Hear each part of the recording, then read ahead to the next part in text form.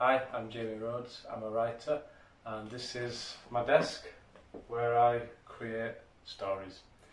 This is where I do most of my work. I do sometimes go to libraries to work if I need to change scenery, or if I'm just taking notes by pen and paper. I might go work in a museum if I'm doing a story about something that's set in a particular time period, or visit a location that is inspiring and so that I can sit there and do my paper-based notes for a story and research in a different environment, and then come back here, type it all up. Oh, that's my cat. Hey, Loki.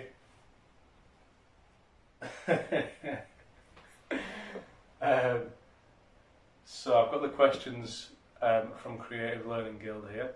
Let me just have a look at them. So, where are my works shown? So, I guess this, in my particular field, refers to where you can get access to my works. So it would be any bookshops, you could buy the books there, or in libraries.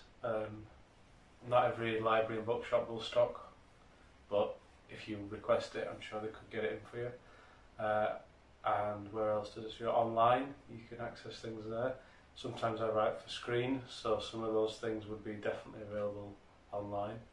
I also speak at literary events sometimes, like pre-COVID I was due to speak at Huddersfield Literature Festival. I've also given talks at universities. Hey look, you're distracting me. Universities and schools and homeless shelters, done a lot of teaching there to help people engage with the arts through creative storytelling. So the types of art forms I cover would be prose in books, so short stories, novels, comics and graphic novels, and screen. And I recently got my first gig in tabletop game writing, which is very exciting for me. So about 10 to 12 years I've been writing stories professionally, and that's not always earn a living. So there are many income streams for writers, as well as the creative work itself. So teaching is another one. I do a lot of teaching and creative writing, but also writing for corporate videos and things like that. So I write and direct corporate videos as another side of the work that I do, and writing copy, writing for blogs, writing different contributions where people need words, basically. All of those things can bring you an income as a writer, and because you are working freelance for yourself quite a lot, it's quite important to have lots of different means of earning a living, because it's not always going to be the fun creative stuff. Where did I train and learn my art?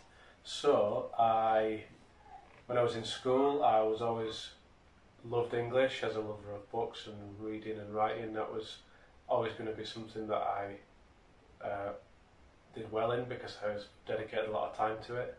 And I then studied it at A level, and then in university I felt like I'd done a lot of English, and I wanted to be able to bring an extra layer of depth and reflection on the world and human people. People are what fascinate me in telling stories, and to be able to think deeply about the human experience and why we're all here in a more academic way meant that I decided to take a degree in philosophy, and that completely changed, to be honest, probably my life, because it was so amazing to spend such a large amount of time thinking really deeply about everything. And some of the texts I studied, and the way that things are written in philosophy and the themes that come out, I always draw on now in my own work, in my creative storytelling. There's always a philosophical underpinning to the stories that I write. There's a depth there that I think is important when you're writing stories, that there's something more a reader can take from it if they want.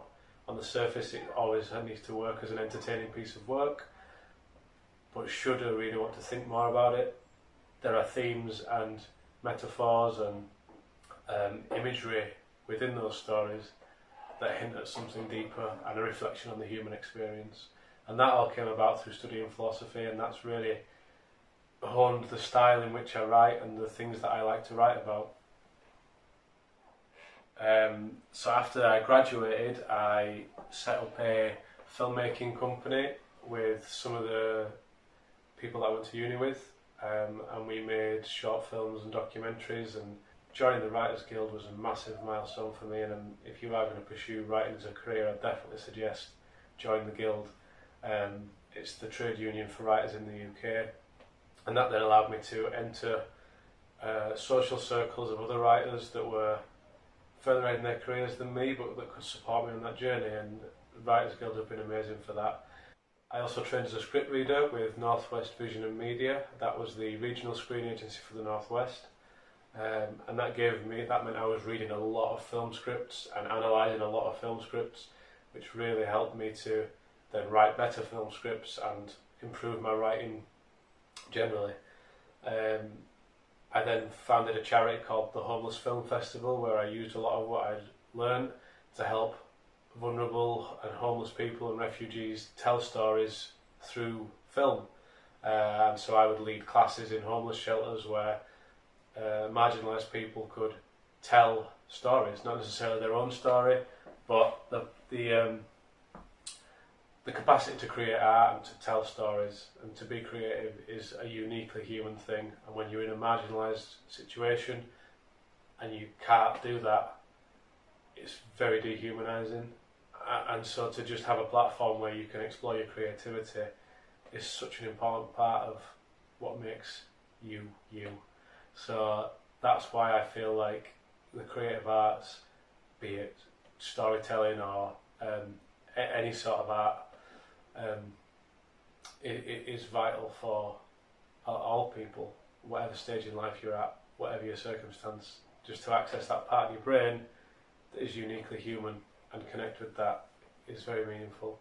So I set up the Homeless Film Festival to allow people to do that, and my colleagues in the film company helped me to get that off the ground, and we would then help the homeless people and the marginalised people to make the films that they'd written and put on those films in a festival every 2 years, showing those films along with films submitted by other organisations worldwide doing similar things to us. That was a fantastic thing to set up, and I'm very proud that I was part of that. What I found was that it was consuming all my time, so chairing the charity and trying to pull it together and make it into something that was economically viable, completely consumed all of my time, and I wasn't achieving anything with my own creative writing. So I stepped back from that, and when I moved to London in around 2013, and just pursued my own writing, and I kept teaching creative writing in St Mungo's college for marginalised people. I then managed to get Arts Council funding to work with the British Library to create a collection of short stories, Dead Men's Teeth, and for this I used original historical documents from the library archives, hundreds of years old. You can get them out and open these documents that they all smell like wood smoke because they're so old, and they must have been written in an environment where all the lighting you had was fire, so everything smells of smoke. It's quite amazing. I definitely recommend getting things out of the British Library archives. Is massively inspiring for creative writing.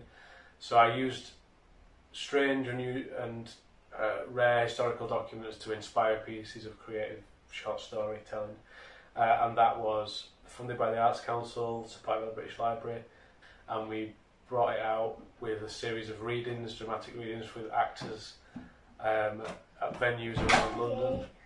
I have a splitter. Do you? Daddy's just making a film. Do you want to come and say hello? Oh no. I really want a cape. You need your cape, do you? Can I just finish doing this bit of film? Cape. Yeah, so the Dead Men's Teeth book, that came out in 2014, and the National Trust then asked if I would do a similar thing for one of their castles down in Kent. So I said I would, but I wanted to do it as a graphic novel because I wanted to expand my portfolio into different writing crafts, because I'm interested in a lot of different methods of telling stories through writing.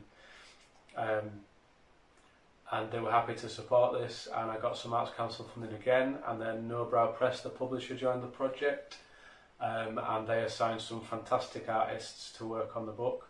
And I spent 4 months living in the castle in Kent writing the book. That was a fantastic experience. Researching firsthand, on site, the stories of the different lives of people that lived at the castle from the Middle Ages right up to now. And then the artist drew those scripts that I wrote, and the book came out in 2017. And it was nominated for an Eisner Award in 2018, which was a massive step for my career, because an Eisner Award is one of the biggest awards in the comics industry, and I was very proud to have the work nominated. I then managed to get some funding to go out to Finland to create a graphic novel called Elemanmäki, which means the Hill of Life. There I spent some time in the Finnish wilderness at the site of an old mental health sanatorium that was broadly the location and subject of the story. And that was an amazing project. I worked with a very talented artist called Emi Nieminen. And we're still working on that. It was still trying to get that published and get it out there, but it's been an amazing project. And we had a guide out there called Erkka, who lives out there, philosopher. And he also makes a game called Unreal World, which is about survival in the Finnish wilderness. And together we walked around and told stories and listened to the Erkka's account of the folklore and history associated with the area. And I then went to the Finnish archives in Helsinki, found old newspaper clippings from 100 years ago from the area of the sanatorium, and it was an amazing project to work on, so I'll give you some links to look at some of the stuff from that as well. I've got a short film that we've just finished, which was my first directorial piece. So I wrote and directed a short film about limb amputation, and that's gone into film festivals at the moment. So fingers crossed that gets picked up for some things. And I recently got my first gig in games writing for tabletop games, RPG, role-playing games. I'll be writing a Wild West Gunslinger class for Dungeons & Dragons 5th edition as a supplement for different characters, which will be interesting, and I'm working on that right now. I'm not an organisation, so I don't have staff and freelancers working for me, but I do work with other freelancers, particularly when it comes to graphic novels where you're working with artists, or in the games writing, game designers and artists as well, doing the artwork for the games. And then in film, working with a huge number of people who are doing lighting, the camera work, the actors, the makeup, the sound design. There's a huge number of people working in when you write a film script, and directors. But I wouldn't say that I work with them day to day. So I'll give you a little tour of my desk. So, got a bookshelf shared between myself and my son, so we've got some children's books in there as well. Over here, let's see, got hard drives for keeping video work on. This is a Zoom H4n. This is a really good piece of recording equipment. I would suggest that if you are going to interview people as part of your research, recording those interviews can be a fantastic piece of content to listen to afterwards. Up here we've got all notes of stories that I'm working on, so that helps me to structure the stories. That goes all around the room. So there I would lay out the main things happening in the story with dividers after each chunk of time. Then we've got creative book for creative writing, general scruffy notepad for any sort of work, some incense, pens, keyboard, laptop, headphones, Northern Earth, one of my favourite magazines for store inspiration, Writers Guild stuff. These are some druid oracle animals that are animals in a story I'm telling, characters in a story I'm telling, just to have them there to remind me, and a to-do list. And that is about it. Thank you for coming to join me in my workspace today. I hope it's been interesting for you, and I hope that you pursue careers in writing, because it's very fulfilling. Enjoy exploring your creativity, and bye.